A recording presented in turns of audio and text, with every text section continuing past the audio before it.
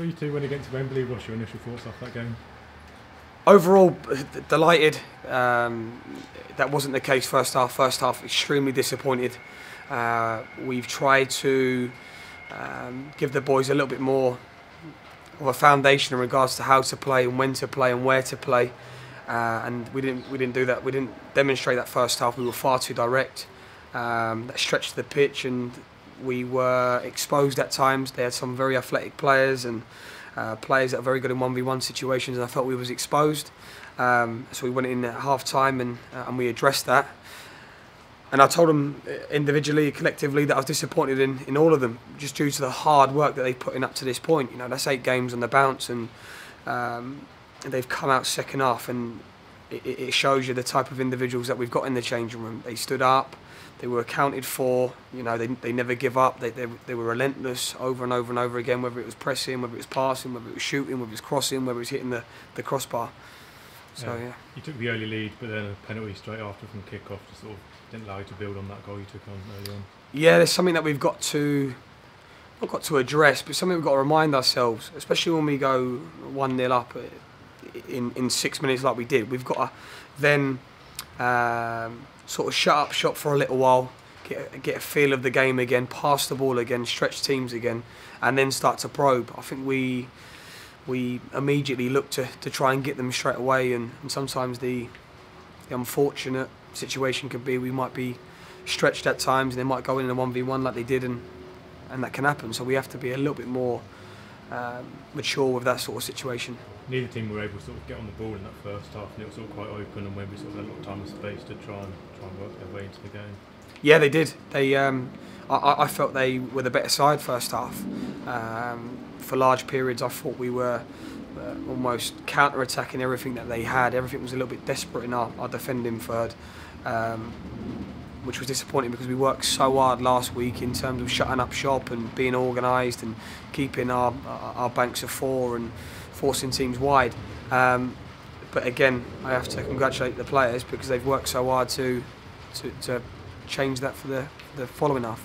Great second goal as well. Charlie Briggs with a great blow, stopped Dave Parkinson, brought it down, put it into the bottom corner, so that was a good goal to... Yeah, from my angle, have you actually seen the back line of Wembley? It was like an L shape, so that he had about 50 yards to play it into to get him in, and when Dave goes through 1v1, I think Ian Lewis was celebrating before he's even actually put it in the net, where we all are so confident in that individual. But again, we have players like that can step up, and Charlie Briggs, for example, has been exceptional as well with his range of passing, and he really gives us an outlet, and so yeah, no, really pleased. Hit the post 4 times, goal disallowed, must have been quite frustrating at times with that. Yeah, extremely disappointed with them not falling for the players that deserve them. You know, Matt Nolan's created a number of chances. Kane Farrell's hit the post where he's come inside. Sam Holmes has done exceptionally well. Joe Hankins, where he's played it across the box. But the positive to come out of that is we keep doing it over and over and over again. So with the individuals and the mindset that we've got, if they keep doing that and they keep probing, there will be results. Rafe Goodman got the winner at the end there, similar to Tuesday night. Players never gave up and just wanted to get that winning goal.